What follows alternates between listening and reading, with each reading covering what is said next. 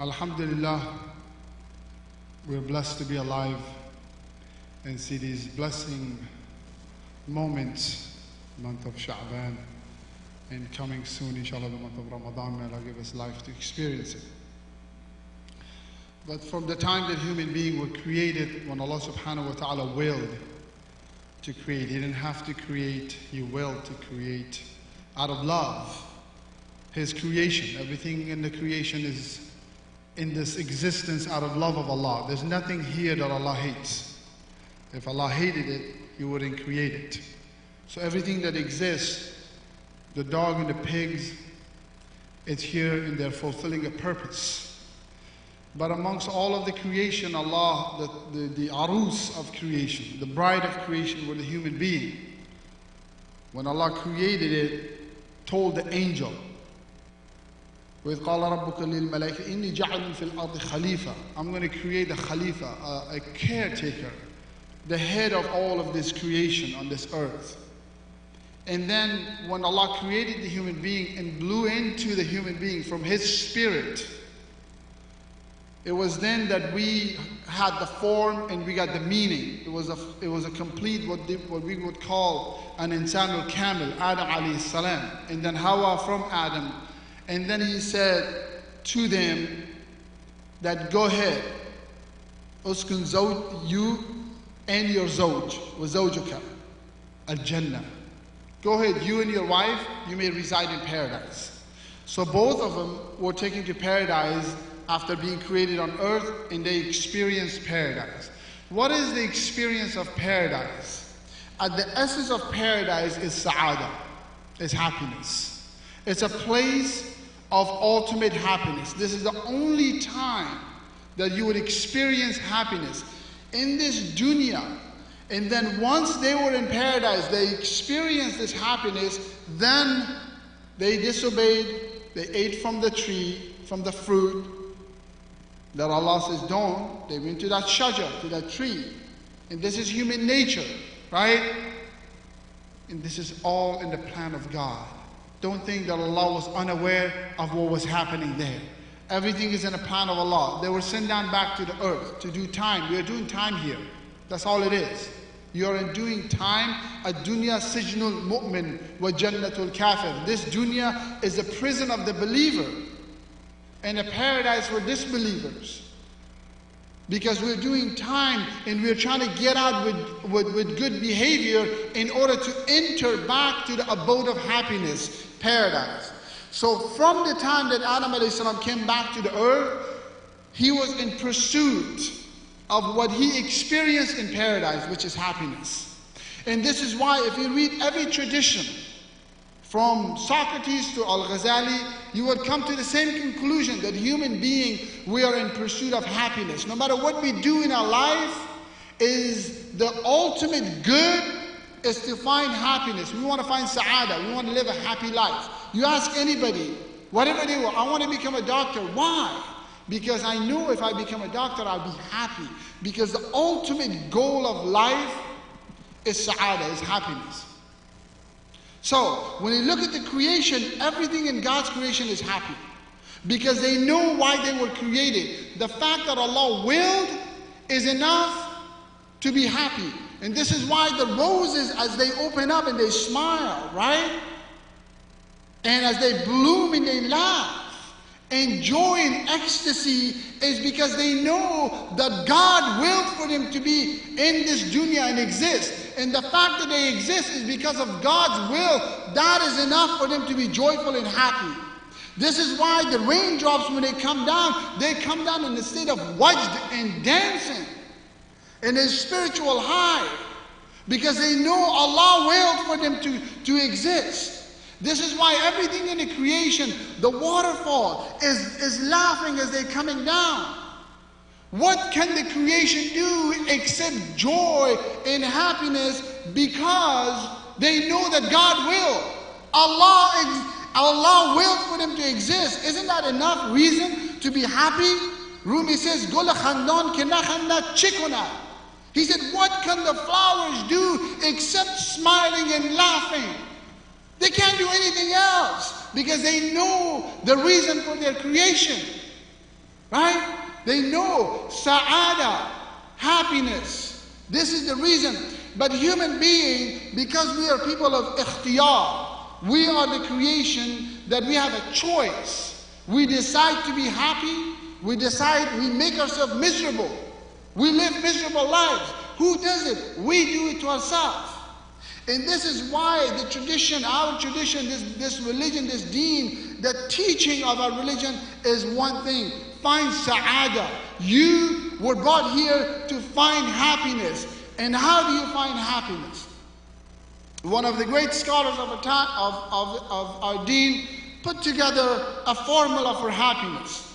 The 5 things, these are alama, these are signs of the people of happiness. And if you see these signs in those people, know that they're happy. And if you want to be happy, the goal of this life, follow these rules and you would see how you become happy. Number 1 is to earn a soft heart through the worship of Allah. In other words, what he's saying is that the reality of worship, of ibadah, is supposed to give you a soft heart. Ibadah is supposed to make you soft and gentle.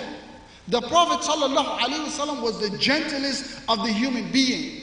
He was soft and gentle. He said, Al-mu'minu hayyin wa layyin. The nature, the primary nature of a mu'min, of a believer, that he is soft and gentle. This is the primary nature of a believer. To earn a soft heart, because sometimes our hearts are hard. And you make your heart soft through the worship of Allah. If that worship is done without riyah, without showing off, that worship is for God. If the sajda is for God, that sajda will change your life. If the fasting is for God, that fasting will change your life. If you do the worship sincerely, as though nobody is there on this planet to watch you, and the only one that's watching you is Allah, which is the reality of your worship. Nobody cares about your worship. No matter how long you make your sajda at the masjid, nobody cares. The one that cares is Allah. The one that's watching you is Allah. The one that's watching you is the angels. The untold number of angels are watching you. And if your prayer is really from the heart, it will make your heart soft. In every act of worship, no matter where they start from, right? Because we have different adhkar. We have the dhikr of the tongue. It starts with the tongue, but it reaches the heart. This is the highest level of dhikr. You start saying subhanallah, subhanallah on your tongue, and one day your heart will start saying subhanallah with your tongue. And it reaches the heart. Everything that you do, you give charity with your hand, then your heart will start giving charity. It's your heart that pushes your hand to give. You do dhikr of your feet, which is to visit your aqarib, those family members that have a right over you. Then your heart will tell your feet, you need to visit your family members that have a right over you. You have different adhkar. Everything that you do, it reaches the heart. The same way if you do foul things, it reaches the heart. So you can make your heart hard or soft. That's the number 1 characteristics of people of sa'adah, people of happiness. Number 2 is those people who shed tears from the fear and awe of God. Because Allah subhanahu wa ta'ala manifests himself in 2 ways. Jalal and Jamal. Beauty and majesty. So when you go and you see the waterfall coming down, you see the beauty. This is the beauty of Allah subhanahu wa ta'ala. He's showing you. But then when the tsunami comes, when you see the tsunami is coming, what do? That's the majesty of Allah subhanahu wa ta'ala. In both situations, what do you say? When you see the waterfall, you say subhanallah. When you see the tsunami, you say subhanallah, because you see it's from the same source. That on that day when we stand in front of Allah, it's the day that He will show His majesty. Because these things that the Prophet taught us, they are not fairy tales. My brothers, my sisters, my beloved, the Prophet said, Al-Jannah haq, wal-nar haq, wal-sirat haq. And wallahi, he is not a liar. Even the kuffar, when they looked at his face, he said, this is not a face of a liar. We disagree with him. We don't like him. We're going to fight him. But this is not a face of a liar. He said, paradise is real, my friend. It's not a matrix. It's not a Disney movie. And the fire of hell is real. It's not a movie. And the sirat that you have to cross over is real. These are realities that each and every one of us will experience on that day. These are realities that our Prophet told us. So shed tears, and tears only come from the heart that is soft. Because people don't know the value of tears. People don't know. Mawlana Rumi said, "Giryaha iqdi guhar mi shavad az dawlat shab qatrai ashk sahar ro be surayya mafrush." This is from one of the contemporary poet, Mehdi Suhaili. He said that all your tears that you shed in the midnight hours, they turn themselves into a priceless necklace of pearl. Every drop of tears is a priceless necklace of pearl. He said, please, my friend, don't be a fool. Don't sell your tears for Pleiades. Don't sell your tears for the stars, for the heavens and the earth. If you knew the value of tears. Rumi has a story in the Masnavi about a man who had a dog, and his dog was thirsty, and he started crying, and he's shedding tears. Oh, my dog is thirsty, he's dying of thirst. Oh, my dog is... He's just crying and shedding tears. A man passed by, he said, what's the problem? He said, my dog is dying from thirst, and, you know, I love my dog. He said, you have no water? He said, no, I have water, but I paid for the water, and tears are free. And Rumi said, if you knew the value of your tears, you would give all of the water of the world to that dog. But we don't know the value of tears. And this is why our eyes are dry, because our hearts have become hard. That's number two. Number three characteristics of the people of happiness. These are those who came late, the five characteristics of the people of happiness. That they don't have any desire for the dunya. They don't have any desire. This doesn't mean they're poor. They're some of the richest people. That means that the dunya is in their hand and not in their hearts. It's in their hand but not in their hearts. Because once the dunya enters your heart, it will make your heart hard. You have to keep the dunya in your hand. Know the reality of dunya. Ad-dunya mal'una. This dunya is cursed. Don't get too preoccupied in the dunya. This is the nature of dunya. This is the nature of dunya, that it preoccupies you. Imam Shafi'i said, "Ya man bi dunyahu anshaghal wa gharrahu tulul amal, al-maut ya'ti baghdatan wal qabru sanduqul amal." He said, don't let this dunya will delude you, that you will live a long time. This is the nature of dunya, it's a delusion. Darul ghurur. Right? You will live a long time, enjoy it. And just have high hopes. Keep going, keep going. You will live forever. But know that death comes suddenly without any notification. When death comes, it's not going to send you a message. You're not going to get any on your inbox. Open this. No. It comes suddenly without any notification. And what you're going to take with you is just a sanduq, a box of your action, which is the sanduq that you're going to get buried in. That's all you're going to take in. What are you going to take in the grave? You're not going to take anything with you. This is the reality. This dunya is darul ghurur. It is an abode of delusion. Don't be deluded by it. وَمَا الْحَيَاةُ الدُّنْيَا مَتَاعُ الْغُرُورِ. The Quran says, this dunya, the life of dunya, is nothing but delusion. It's enjoying. You think you're enjoying it, but it's a delusion. It's going to delude you. This is ghurur. Darul surur is in paradise. And this is why Mawlana Rumi constantly reminds us, do not trade Darul surur for Darul ghurur. Don't trade the abode of happiness for the abode of delusion. This is delusion in comparison to the hereafter, in comparison to paradise. We are burning our abode of happiness and trying to build the abode of delusion. Number 4 is not to have high hopes. This is a problem of people where we have a 500 years, as though we're living for 500 years. I'm going to do this, and I'm going to do this, and I'm going to do that, then I'm going to do this. How long are you going to be on this planet Earth? The Prophet ﷺ, the greatest teacher, إِنَّمَا بُعِثْتُ مُعَلِّمًا, I was sent as a teacher. In other words, he is the greatest teacher that Allah has sent. He drew a line in the sand for the Sahaba, and he was teaching them. He was a mu'allim. He said, this is your life. He drew a straight line. This is your life right here. And on top of it, he drew a line on top, like a T, crossed it. He said, that is your amal. That is your hope. This is what you want to reach. And then below it, he crossed another line. He said, that's your ajal. That's your death. It's going to come way before all of those goals that you have set up in life. Be ready.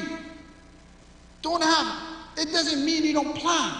We plan, but planning within the limits of our lives. Our planning should be for the hereafter. What plans do we have for akhirah? What are our plans for the hereafter? Do we have any plans? Do we have any plans for the hereafter? And that is what we want to work on. We want to work on planning for the hereafter, not for the dunya. Because this dunya, look, your risk is written. You can't increase or decrease your risk. All you have to do is go out and try to gather it and get it. That's all you have to do. It's written. Right? But what you can achieve in the dunya that you can't in the hereafter is qurbah. It's closeness to Allah. And you can't do that in the hereafter. Once you die, you can't achieve closeness to Allah after you die. The only time you can achieve qurbah, closeness to God, is on the planet Earth. The more you worship Allah, the closer you be to Him on the Yawm al-Qiyamah. And this is why this life is precious. For the awliya, they love this life for that one reason, that I can worship Allah and be closer when I'm resurrected on the Yawm al-Qiyamah. Closeness to qurbah of Allah. This is what this is their hope from the dunya. How do I get closer to Allah subhanahu wa ta'ala on the Yawm al-Qiyamah? أقول قولي هذا أستغفر الله إن الله عليم خبير.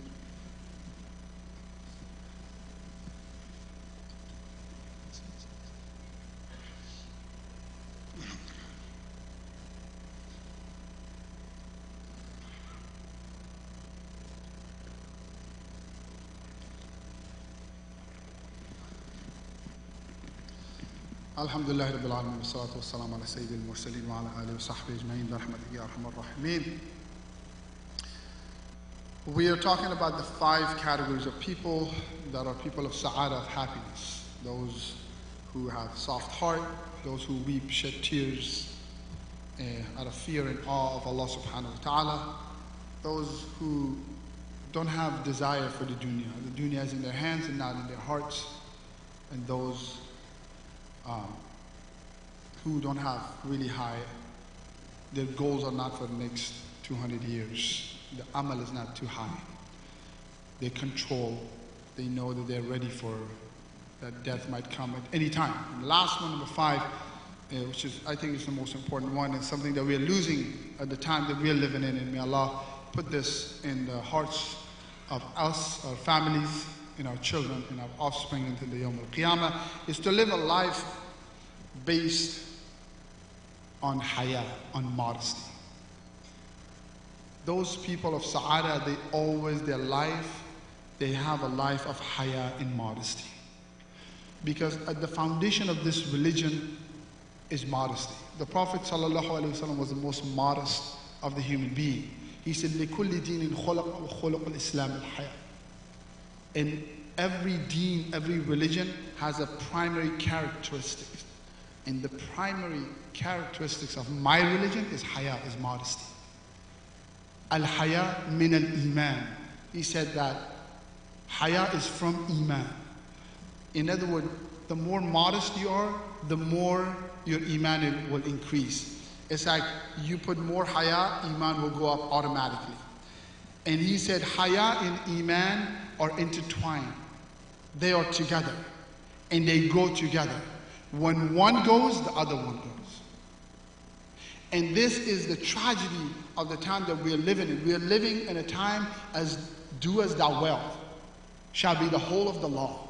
This is what they're preaching to our children. Do whatever you want. Do as you please. In other words, have no haya, because they know they can't take away your religion. They know that. Nobody is going to come and tell you, leave your religion. You're going to punch them in the face. But they will tell you, come on, man, what is this? Take that off. Come on, make your clothes, loosen up, loosen up, loosen up. Because they know, as haya goes, so does faith, so does iman. Goes from your heart. And this is the way of shaitan. He wants to take your modesty away from you and from your children in order for them to lose their religion. And this is the foundation of our religion, is haya. The Prophet ﷺ, all of the companions, his wives, his children, the tabi'een, the tabu tabi'een. You go through the history of Islam. What was the foundational characteristics of all of those people that we read their lives? Haya, they're modest people. They had haya, lowered their gaze. And this is what our Prophet brought to us, is a religion that is modest.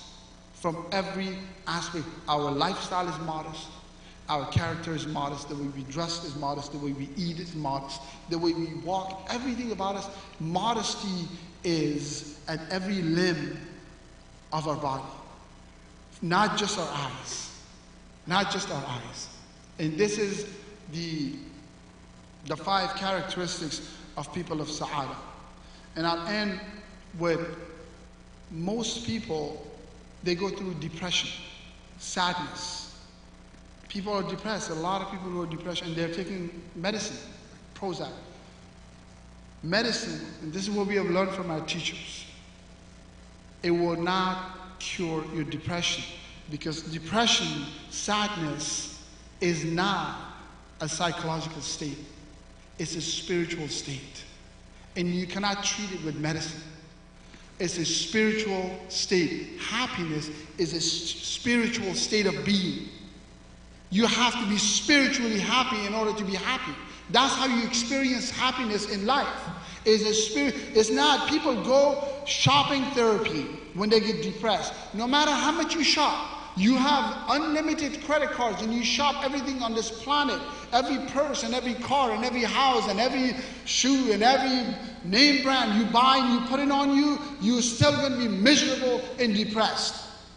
Because it's not a physical state, depression. It's not a psychological state. It's a spiritual state. And if you want to be happy, you have to change your spiritual state. You have to change your spiritual state. And the Quran is clear. We have not sent this Quran litashqa, for you to be unhappy, for you to be depressed. That's not the reason for that revelation. In other words, we sent this Quran for you to be happy. This is the remedy of happiness, is in the book of Allah subhanahu wa ta'ala. That's what happiness is in the book of Allah. It's not in shopping therapy. It's not in medicine. The happiness in our ummah. And if you look, people in our ummah, and you can see this in every generation. You have friends that are like that. They could be in a state of pain and suffering, and yet they're happy. Why? Why would someone who has pain and suffering happy? Why? Because they know, like Rumi said, as hamonjo ke rasad dar, hamonjo as dawa. Because they know that the one who gave them the pain is the same one who's going to give them the healing. They know that the pain came from the beloved. I'm happy. I'm happy. Just like the rose is laughing because of the fact that Allah willed for it to exist, they're happy. If it comes from Him, I'm happy. Because they have a spiritual connection with God. And this is what we are losing. We're losing our spiritual connection, and we're trying to remedy that through shopping therapy, through financial. Nothing is going to bring you happiness in this world except your spiritual connection with the divine. Nothing is going to bring you happiness except your connection, spiritual connection with the divine. And this is the mercy of Allah that He gives us in Ramadan. This is the mercy of Allah, that if we waver throughout the year, if we stay away, if the dunya is taken us over, if we lose all these 5 characteristics, that our hearts becoming hard, we don't shed tears, our amal, we want all these dunyai maqam and stations, right? All of those happen. We lose our modesty. Ramadan comes.